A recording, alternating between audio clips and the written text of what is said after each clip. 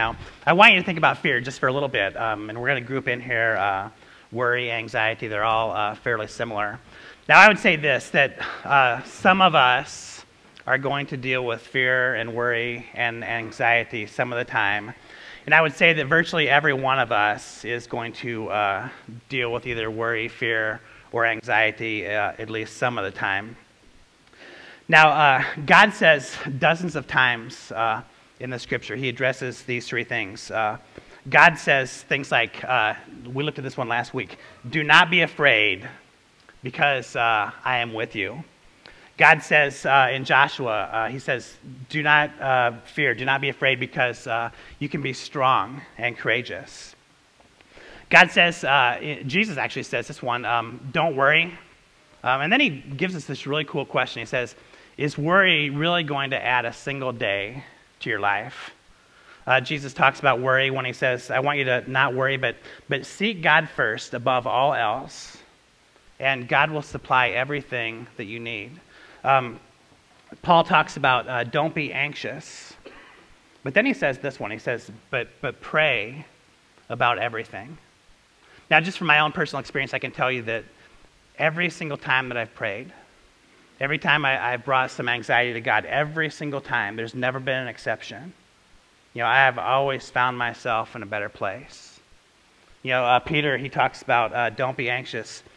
Give God all your anxiety because God cares about you. Now, I want you to think about like some of the fears that we face in life.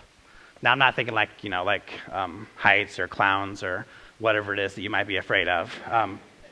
I want you to think about some of the real fears that we have to deal with, like loneliness. I think that loneliness is a pretty big fear for some of us. We just don't want to be alone. You know, we could even be surrounded, we could be sitting right next to somebody, and we can be alone, and that scares us. Some of us, you know, we fear rejection. Just a quick poll. Who in this room likes to be rejected? Raise your hand. All right, so we only got one back there. He's 3 years old, and he'll understand someday that he should not have raised his hand. Think about failure. We don't like to fail. We fear failure. We fear the future. Now, I want to talk about a little bit about fear and anxiety and worry. Many of us are going to spend more time and more energy avoiding the things that we worry than we do spend time and energy you know, like achieving goals and pursuing dreams in our life. I mean, these things are time killers. These things are energy killers. Fear is going to do a couple things to us. It's going to freeze us. It can immobilize us. It can keep us exactly where we are. Or fear can also have a very positive construct. Fear can actually move us forward. Fear can motivate us and give us energy. Now, last week I talked about this one. Giving into fears is going to be one of the easiest ways for us to diminish our dreams and humiliate our hopes. We have a choice in life, and I want you to think about this. We can do one of two things. You know, we can either feed our fears. We can feed our fears, or we can face our fears. We can feed our fears, or we can feed our faith. Now, there's a Native American story about a grandfather who was talking to a grandson, and he told his grandson, he said, in life, there's going to be a battle inside of me, and there's going to be a battle inside of you, and there's a battle inside of all of us. And this is a battle between two wolves. Now, there's a good wolf and a bad wolf, and they're going to battle inside of you, and one of these wolves is going to win. Now, one of them is an evil wolf, and he represents anger and envy and sorrow and regret and greed and fear and anxiety and worry. Now, the other is a good wolf who represents peace and joy and love and faith and hope and courage.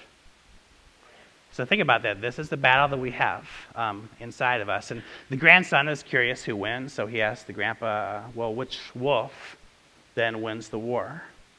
And the grandpa looked at the kid and he said, the wolf that wins the war is the one that you choose to feed. So think about that. You either feed your fears or you feed your faith. You either feed your fears or you face your fears. Now, as humans, we have a couple we have a couple needs that we have. We have a need that we are known.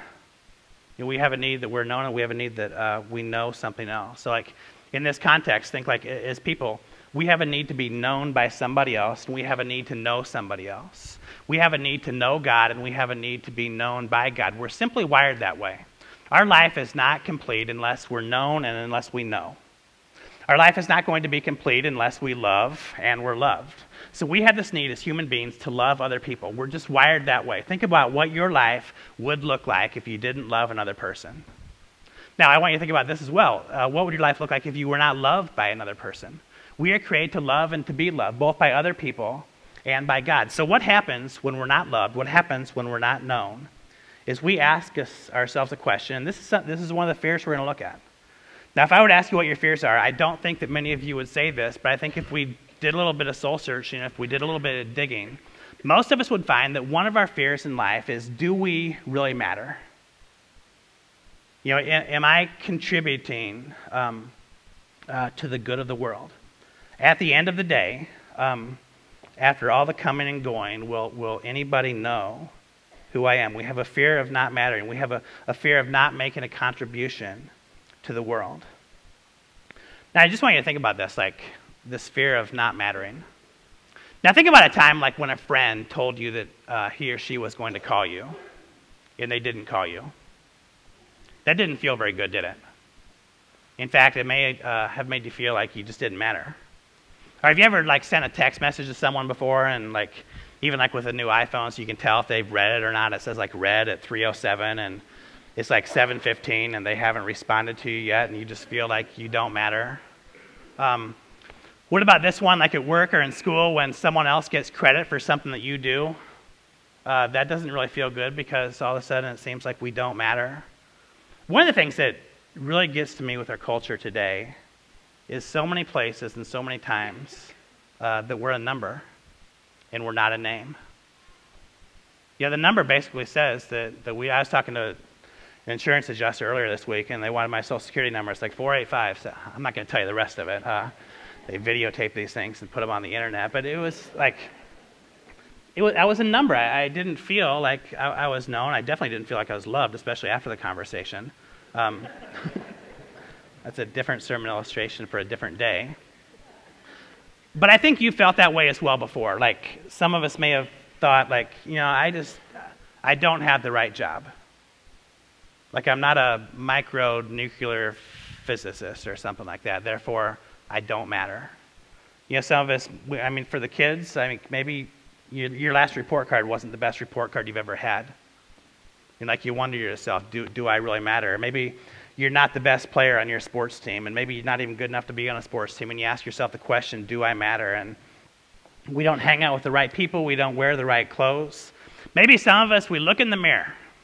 Some of us, we get in front of that mirror and we say, this is not what I want to look like. This is not the person that I don't want. This is not the person that I want to be, so I don't matter. Now, what's really cool is that Jesus gathered a bunch of people who I think they think that they didn't really matter at all. In fact, he gathered 12 of them. He gathered, and let's look at verse 1. Jesus called his 12 disciples together and gave them authority to cast out evil spirits and to heal every kind of disease and illness. Now, there's 3 words I want you to look at there in verse 1. Jesus gave them authority. So now all of a sudden, even if they thought they didn't matter, even if you could make a case that they didn't matter, now all of a sudden they matter, and they matter a whole bunch because Jesus gave them authority. This is nothing that we've earned. It's nothing that we deserve. Jesus went and he picked these 12 guys out and he gave them authority. All of a sudden, these men matter. Now, the same call that these 12 disciples have is the same call that each of us have. They lived in a dark and a lonely and a hurting world. And guess what? Guess what? We live in a dark and a hurting and a lonely world.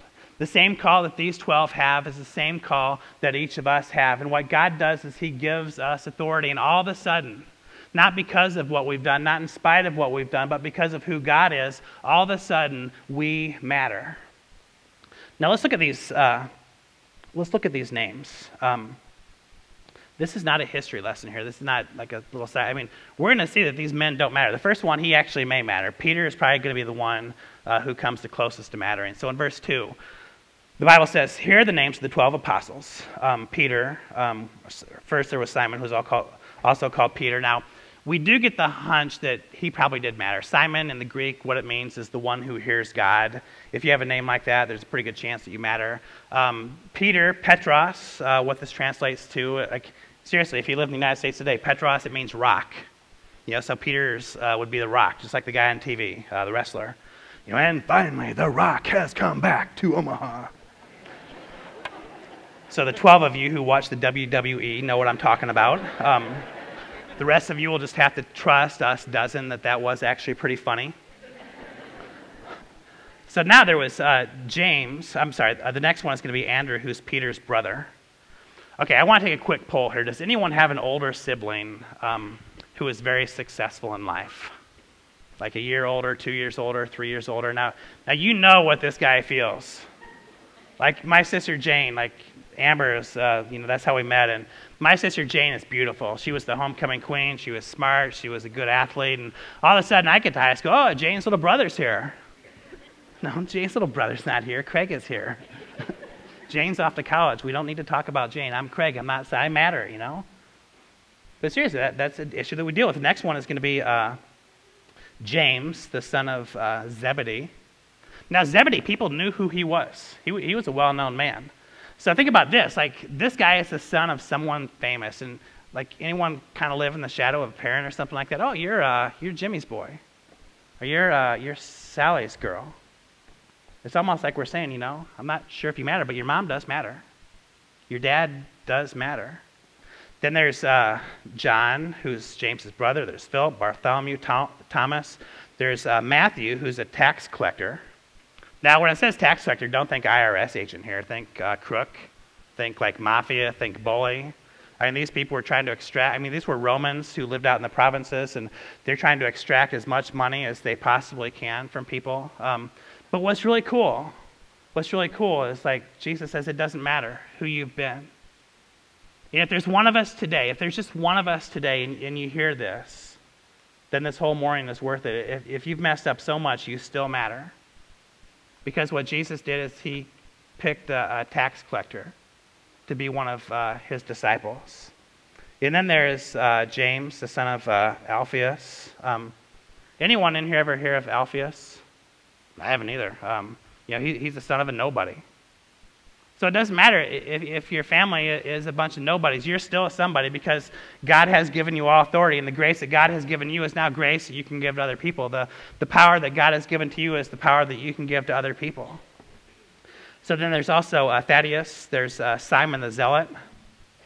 So Simon being a zealot, that would have been his profession. He would have been a religious leader of a very zealous faction of Judaism. But what's really cool here is, like, how about this one?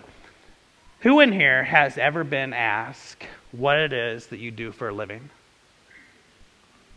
Okay, do you like that? Do you like being defined by what you do? Like yesterday, I did a wedding at Indian Creek Golf Course. So I walked there. I was about half hour early, which is about 15 minutes early normally for me. But I had my suit on, and I was carrying a robe, and all of a sudden, like, the robe kind of gives it away that you're a pastor. I mean, there's not too many professions besides a judge who wears a robe, and I had this robe, and all of a sudden, like, I was defined by what I do. Now, I'm going to give you a hint. Like, when you walk into a country clubhouse with a robe, you're not going to be the life of the party. There's not going to be people, hey, I got this theological question for you real quick, Pastor. Or tell me a little bit about your church. I've been looking for a church. That's not the way that it works. Like, sometimes we are defined by what we do, and sometimes we perceive what we do doesn't matter. And Jesus says that doesn't matter. I got this guy, he's a zealot, and he's going to be one of my disciples. And then there's Judas Iscariot, obviously the one who later betrayed him. So here's what Jesus was basically saying to the 12, and I want you to listen to this because I think that this is pretty much what Jesus is saying to each of us this morning. We live in a dark and a broken world. The world needs us. The world needs us to be light. The world needs us to be hope. The world needs us to be listeners. The world needs us to speak words of encouragement. The world needs us to be people who pray. So what Jesus said to the disciples is something like this: I don't care who you are. I don't care what your name is. I don't care who your sister is. I don't care who your dad is. I don't care if you're rich. I don't care if you're poor. I don't care what you do. What I want you to do is I want you to come, and I want you to follow me. And I want you to go into the world, and I want you to tell these people that my grace is available, that my healing is available, that my hope is available. Now, here's one of the things we have to understand about the gospel. The gospel is not a gospel of exclusion.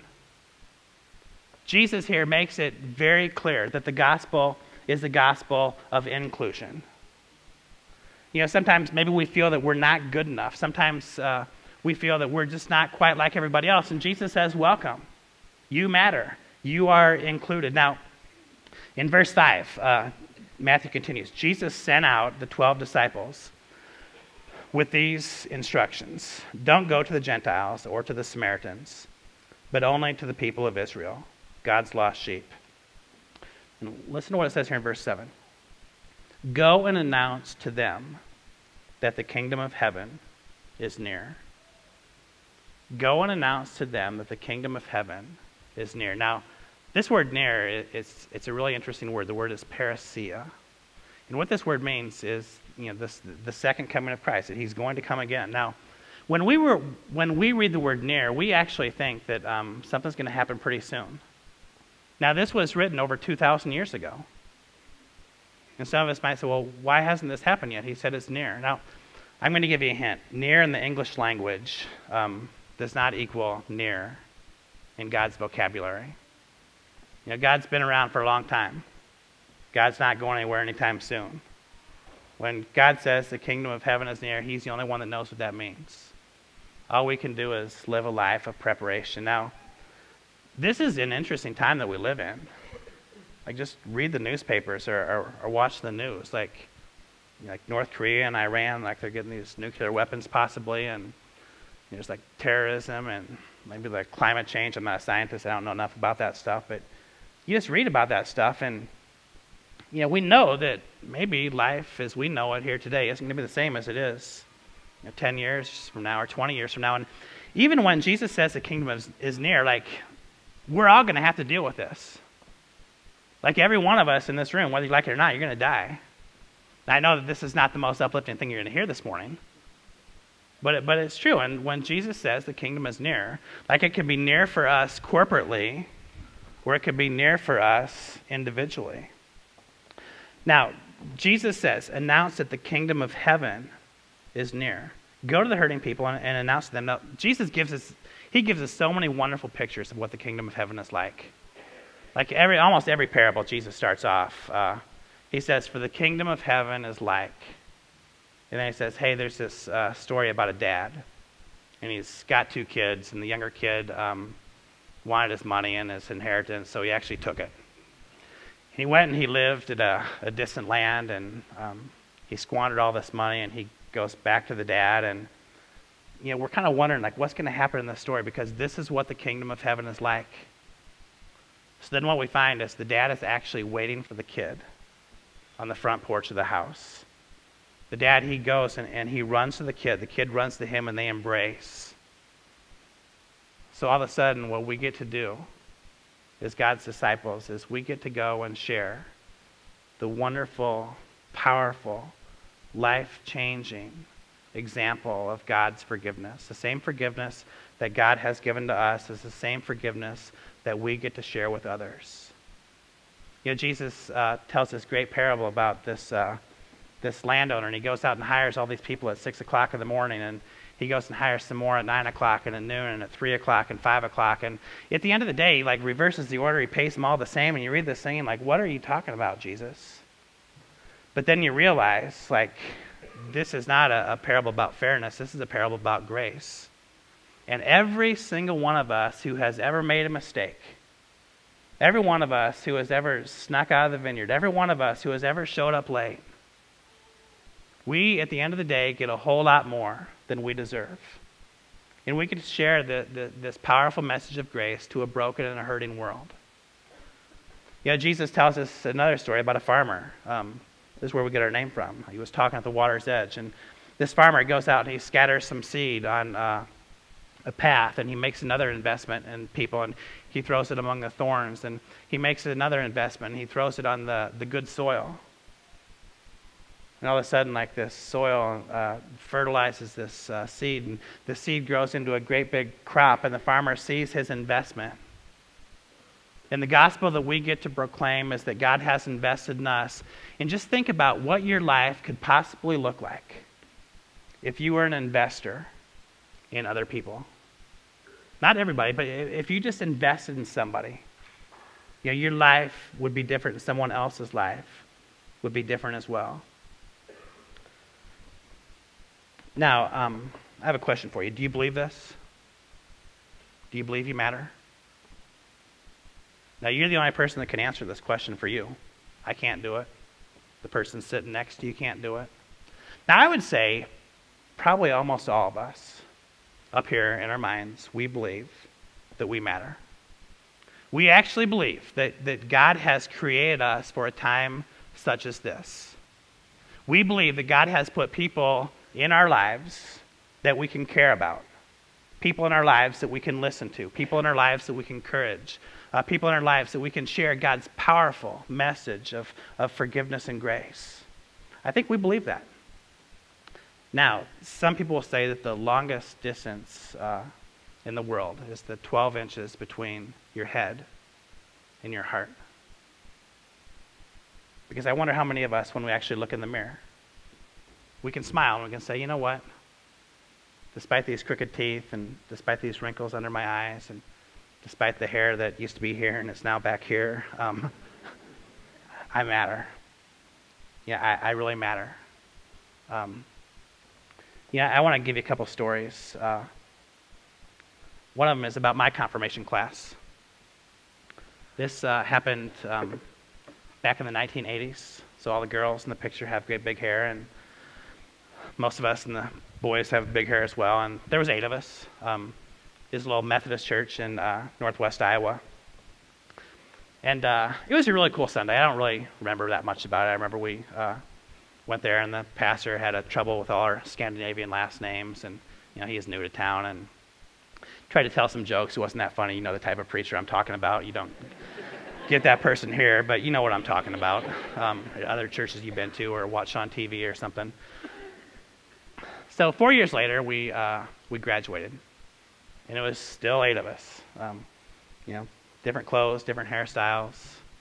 Some of us had hair in our faces, and we didn't when we were in 8th grade. And I was thinking, like, for you guys who are confirmed here today, there's a very good possibility that when you're seniors 4 years from now, you're going to be the first class that will graduate from our new building.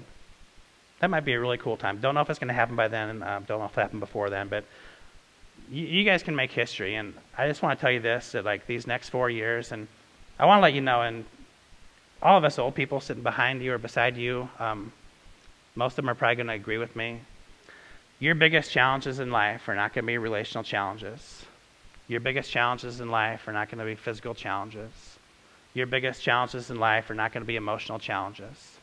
The biggest challenges that we have in life are going to be spiritual. I'll tell you what, once your emotions get all messed up, all of a sudden, spirituality becomes a central issue.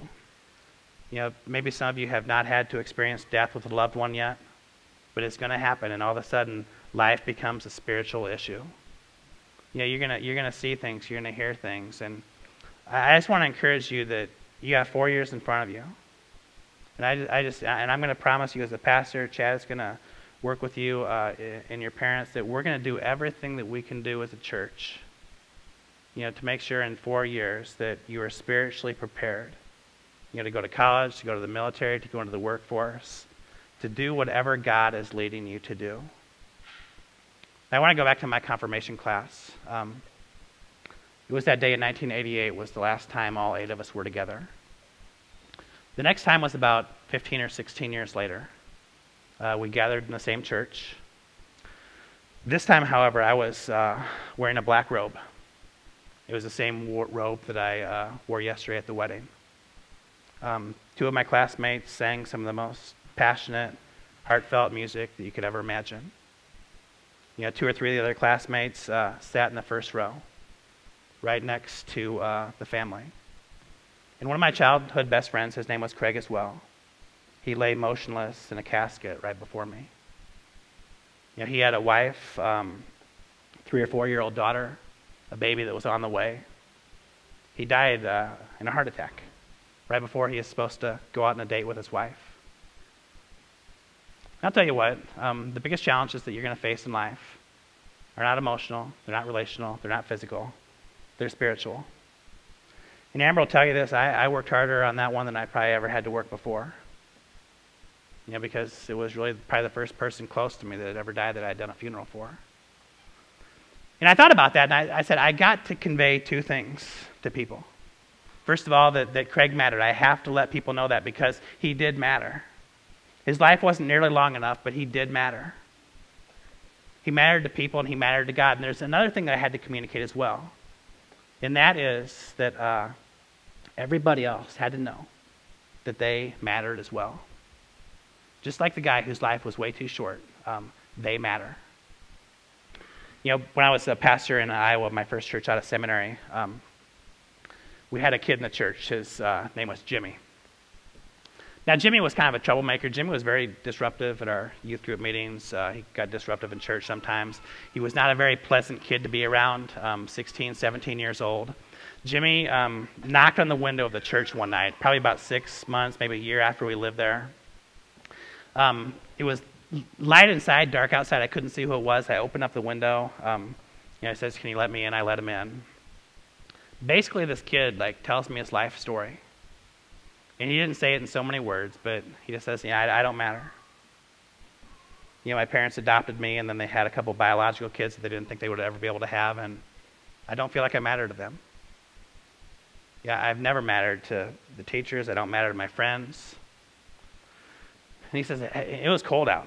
You remember the night it was cold, and he says, I don't have any place to go. Can I stay with you? Now, we had never took in a 16 or a 17-year-old kid before. We just had Benjamin. He was probably 3 or 4 months at the time. So I call Amber up on the phone, and I'm praying she doesn't answer. But she answered the phone, and I said, hey, I got Jimmy here at the church. He wants to know if he can come and stay with us.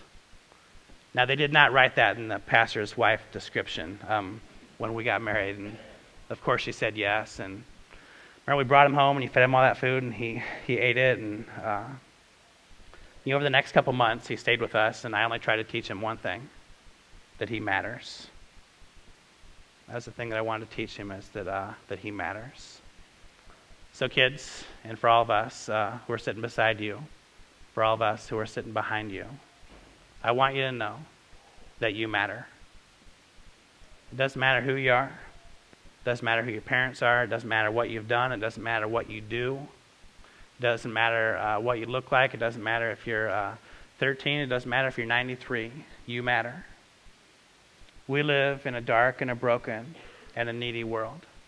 And God invites you, and God invites all of us to accept His authority and share with the world the same grace that God has given to us, to share the world with the same forgiveness that God has given us, and to radically invest our lives into others' lives, just as God has invested in each of us.